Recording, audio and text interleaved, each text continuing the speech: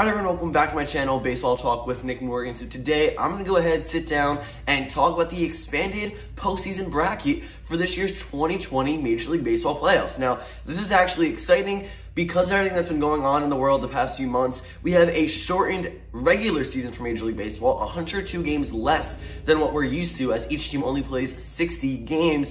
But come September 29th, when the playoffs begin, there's going to be more teams in, more games played, and I'm really excited. It's going to be a lot of fun. We have a lot of teams making it this year that maybe wouldn't have if it was a regular 2020 162 game regular season schedule and a regular playoff bracket, something that we're more used to. We're going to talk about it all today, and in my next video, or one of my next videos, I'm going to give you guys my postseason predictions, who I think is going to win everything: the World Series, the Division Series, the Championship Series, the Wild Card. I just went completely out of order, but that's okay. Here we go, guys. If you are ready for this video, don't forget to drop a like down below, comment, and subscribe if you haven't already. But without further ado, let's get into it. The 2020 expanded playoff bracket for Major League Baseball. The first big change that we see with the 2020 playoff format is that 16 teams will be eligible for the postseason. That's a lot more than we're used to. 8 representing the American League, 8 from the National League, and the playoffs start on September 29th, 2020. That really gives teams a lot of chances here to go ahead and make something happen. For maybe some of these mid to lower level teams, they have a chance at a playoff berth that they might not have seen in their franchise for the past few seasons. And again, in a future video, I'll let you guys know who I think benefits from this the most. But there are some teams that really could surprise us here, make the playoffs, and shake things up a bit. So I'm excited for that. And with this new amount of teams that are allowed in, we're going to see, of course, a lot more playoff games than we're used to. So a shortened regular season, but expanded playoff. It's going to be really fun. And really, even with the shortened MLB regular season, every game feels like a playoff game atmosphere just because it means so much. One win is worth 2.7 wins in a 162 game regular season. One loss, 2.7 losses in a full season. So this is fun. This is exciting. And it's going to be something for us all to look forward to. Again, 16 teams make it now, 8 from the American League, 8 from the National League. So I said that 16 teams make the playoffs this year, 8 in the American League and 8 in the National League. But how are they determined? Well, of course, you have your 3 division winners who will get the top 3 seeds depending on their record. So the AL West, the AL Central, and the AL East will fight it out. So whoever has the best regular season record will get the number 1 seed, second best number 2 seed, and obviously the third best will get the number 3 seed. Same thing applies for the National League. And then you have your second place teams in all 3 divisions. The best record will get the 4th place seed, second best 5th place seed, third best 6th place seed. So that is your 6 of 8 seeds right there. And then you look at all 3 divisions, and you have your wild card spot now, what they're considering the wild card spot. So the 2 teams with the best records who are not already in the playoffs will get that 7 and 8 seed. And that is how that works, again, for the American League and the National League. So a little bit of changes here. You have your 3 division winners, your 3 second place teams, and your 2 wild card teams.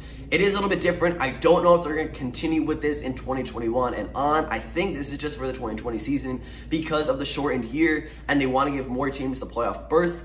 But yeah, I mean, pretty exciting stuff. 8 teams per division, or sorry, 8 teams per league. Really fun, really exciting. And now let's get into the changes here for the wild card and on. So in years past, we are used to a wild card game. But this year in the American League and National League postseason, we are going to see a wild card series, which is a best of 3 matchup. All 8 teams will participate, so the best team doesn't get an off series here.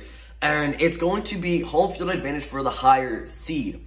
Now we're going to take you through the matchups here, and the number 1 team will play the number 8 team, the number 2 team will play the number 7 team, the number 3 seed against the number 6 seed, and the number 4 seed against the number 5 seed. So I hope that makes sense here. I can't give examples because that is going to be my prediction video, which again comes out soon, but this is really interesting here. It's no longer a 1-game elimination matchup. It's a best of 3, so we're going to see some competitive teams here going into at least 2 or 3 games in the wild card series, and I'm excited. I've always been on the fence with the 1-game elimination. I like that it is like win or lose, like winner takes all here, and they move on, of course.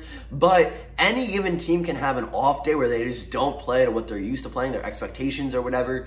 And that's especially the case in the postseason where every game means more. You know, the regular season, just a pitcher can have a bad day or the team just might not be able to hit well. In the playoffs, where it means so much more, these teams can easily just choke and give up, especially in just a single game. So now in a best of 3, you don't have to win the first game and be done with it. You play at least 2 games, sometimes 3, depending on how the series will go. And this is exciting. This gives teams another chance here to go ahead and move on to the division series. The wild card is really the biggest that changes here out of the wild card series, the division series, and the league championship, and of course the World Series. But I'm excited for this. More games in the wild card series, a lot of fun matchups. It's gonna be fun. The division series doesn't look too much different than it has in years past. The matchups are being between the winner of the 1 and 8 seed series and then the winner of the 4 and 5 seed series, as well as the winner of the 2 and 7 seed series playing against the winner of the 3 and 6 seed series in the wild card series. That's for both the American League and the National League. Now, home field advantage is decided by the higher seed in both matchups. And the layout is 2 games home, 2 games away, and 1 game home for that better team, that higher seed team. The majority of the big changes come from the wild card series and what comes before that with the 16 teams being utilized now in the playoffs instead of what we're used to, the smaller number. So the division series doesn't change too much. The league championship series doesn't change too much, and neither does the World Series. The League Championship Series determines who will go to the World Series based off of the winners in the Division Series, and the 2 teams that advanced from the Division Series will play each other in both the American League and the National League in a best-of-7 set. Now, the home and away layout looks like this: 2 games at home, 3 games away, and 2 games at home for the team with the higher seed. Now, those last 2 games are only necessary if there is not already a winner in the first 5 games of the set. So, not a lot of changes here. Again, the 2 teams that advance from the Division Series will play each other in both the American League and the National League. The winner moves on to the World Series, and then they battle it out for the best team in Major League Baseball that season. In any given season, the World Series is one of the most highly anticipated series of the entire year. You have a best-of-7 series between the American League champions and the National League champions. We get to see who the best team in Major League Baseball is for that season, and that does not change here at all. It is still a best-of-7 set, and the layout for home and away games are as follows. It's a 2-3-2 format, and the initial team with home field advantage is based off of who had the better regular season record. So they start at 2 games at home, then they go away for 3 games, and if games 6 and 7 are necessary, they return back to their home stadiums for the final games of the matchup. This is exciting. I mean, the World Series is always amazing, and there really aren't many changes to the League Championship Series or the World Series. The big takeaways from this expanded playoff format is that just 16 teams make it to that September 29th date, and it goes from there. The wild card series is also a big change, but other than that, not much is really too different here with the playoffs. Again, every game feels like it's more important in this shortened 60-game regular season. It feels like a playoff atmosphere, but once we get to the playoffs,